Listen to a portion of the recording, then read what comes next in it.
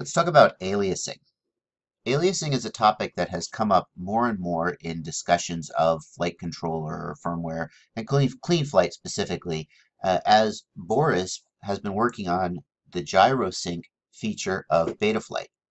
Now, gyrosync means that for every one reading or sample that the gyro outputs, the PID control loop performs one calculation, and they are exactly in sync with each other. The gyro is outputting in clean flight, or Betaflight rather, at 1 kilohertz, and the control loop is running at 1 kilohertz. And the primary advantage of this, in fact, maybe the only advantage of this, is that it avoids aliasing. Aliasing also comes into play if you're running black box. If you're running black box outputs one reading every control loop. But if your control loop is running fast enough, then black box, the SD card, the serial port can't keep up. And so you can have black box log every other sample. 3 out of every 4 samples, you can change the black box rate numerator and black box rate denominator to control how often black box outputs. But if you don't have black box outputting every single sample, aliasing can occur as well. And what got me thinking about doing this video is I used to have a misconception, and I've seen other people repeat this misconception, that if you're not outputting every sample, then what's the next best fraction, right? What should you be outputting at in black box? And I used to think that 1/2 was the next best, because it's like, instead of slicing something unevenly, like 7/8, right? What is that? You're slicing it in half, and that seems like that would be the next best thing. But it turns out that's not true, and that's not the right way to think about it. So let's do a little discussion of aliasing and what it is and how it works and how you can decide, what frequency you want your black box running at, or what's going to be the effect of running at a loop time other than whatever the gyro is outputting at.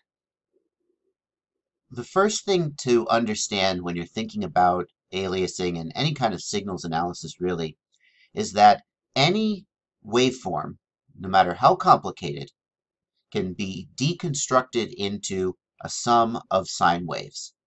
So here we've got the bass guitar signal, and it can be deconstructed via a process called a Fourier transform into a series of sine waves at various frequencies. And we can see the peaks here in the spectral output that show the frequency of the sine waves that, when added together, make this waveform.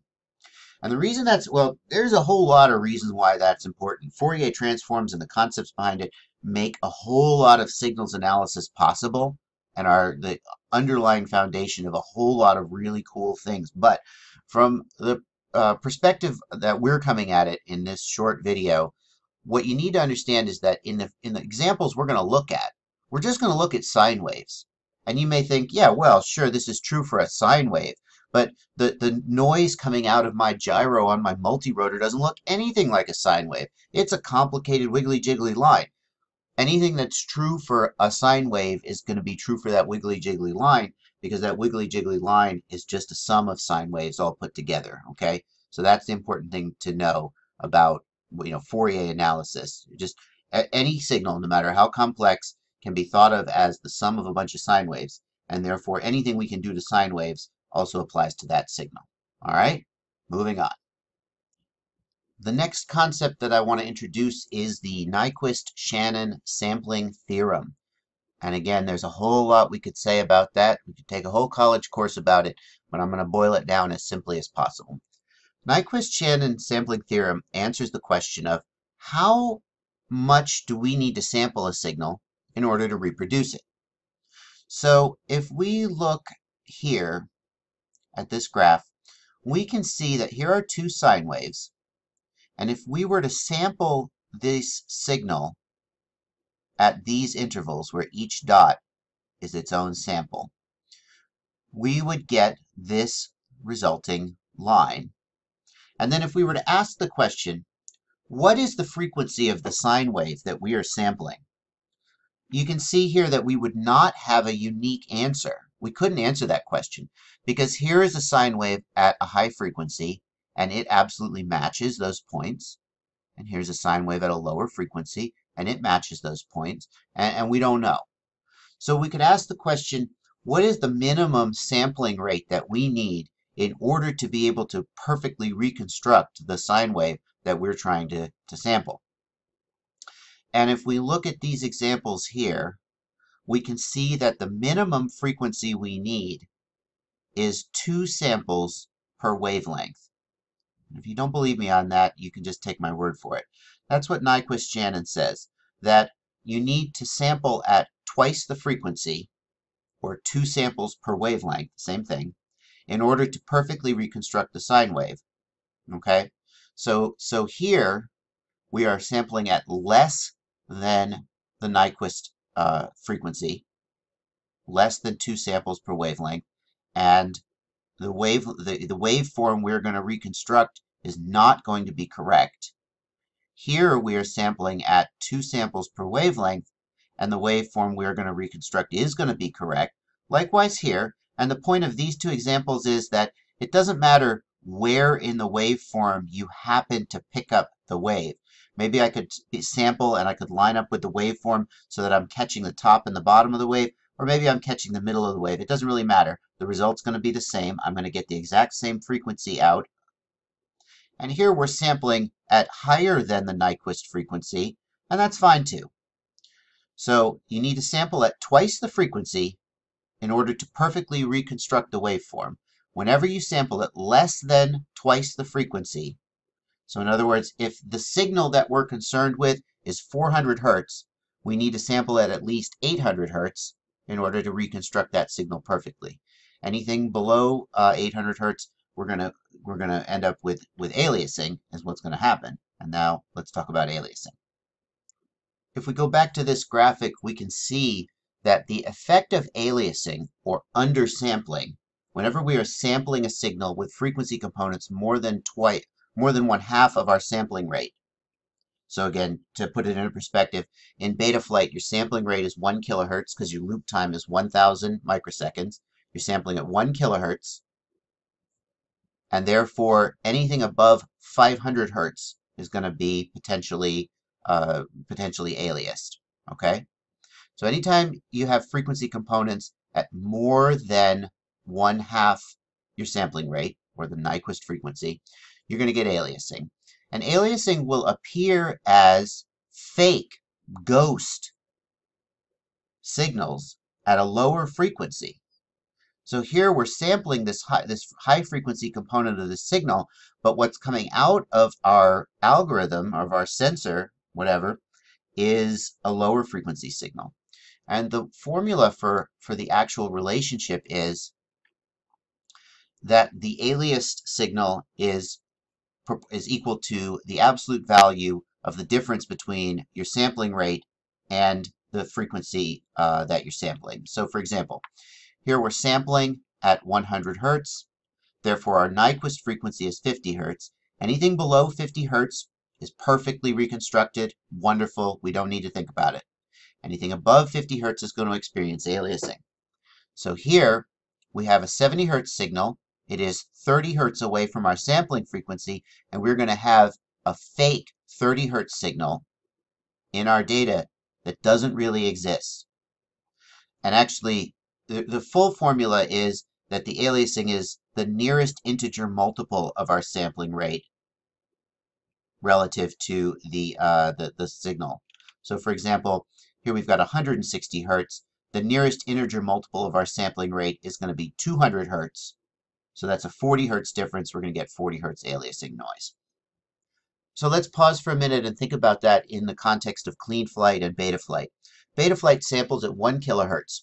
Okay, but let's say you've got a 2,000 loop time in clean flight. That means your sampling rate is 500 hertz, and that means that any noise above 250 hertz, that's your Nyquist frequency. If your 500 hertz is your sampling rate, your Nyquist frequency is half of that, or 250 hertz. Any noise above 250 hertz is going to experience aliasing.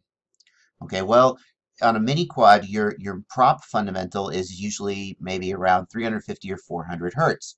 Okay, so if your sampling rate is 500 hertz and your prop fundamental is at 400 hertz, that's a 100 hertz difference, and that means you're going to have phantom noise around 100 hertz.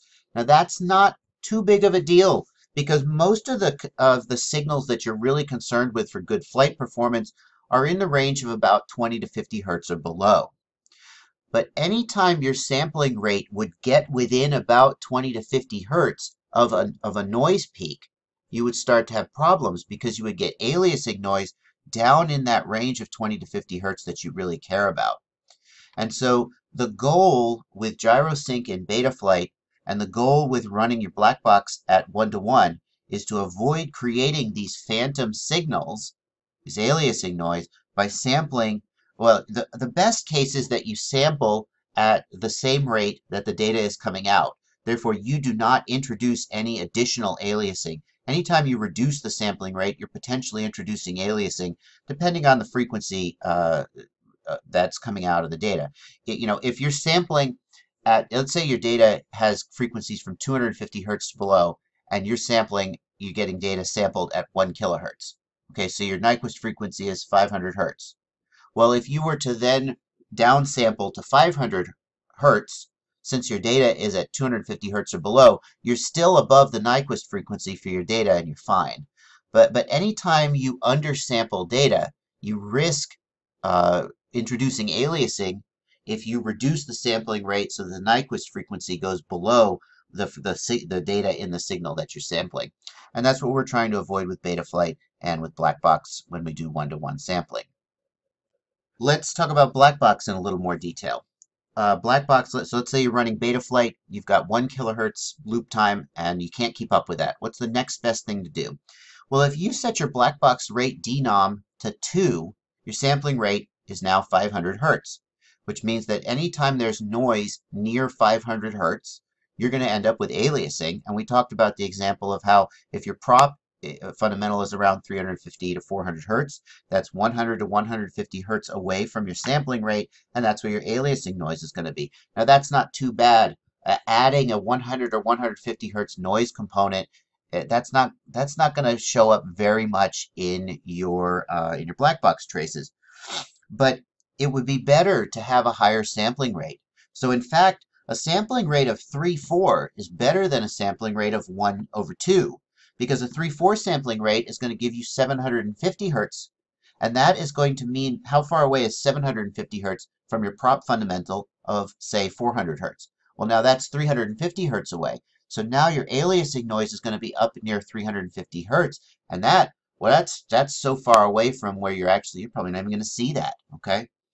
So the bottom line is that when you're sampling, you want to sample at as high a frequency as possible. It is always better to sample at a higher frequency than a lower frequency because it reduces or eliminates aliasing, and that this idea that a sampling rate of 1/2 is better than a sampling rate of some weird fraction like 7/8.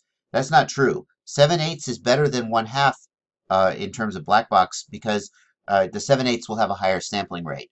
Okay, so the higher sampling rate is always going to be better because it will reduce the effects of aliasing on your data. One more thing I want to show you before we close out here, and this GIF shows the effect of aliasing on some actual signals. Now, this low frequency signal is always going to be sampled at a high enough rate. So we're all of these different sampling rates right here, you can see the sampling rate changes. All of these sampling rates are above the Nyquist frequency for this signal, and so it is perfectly reconstructed every time. Likewise, this signal, but this signal, which is at a slightly higher frequency, depending on the sampling rate, you see more and more effective aliasing. So here is the worst effective aliasing, and then it gets better as the sampling rate increases. All right, we can see here. And then this one, there's always effective aliasing regardless. Okay, so the reason I show you this is because when you're looking at your black box data, let's say you're logging black box at 1/2. Well, if you see, I wish I could pause this GIF, but I can't. No, I don't think I can.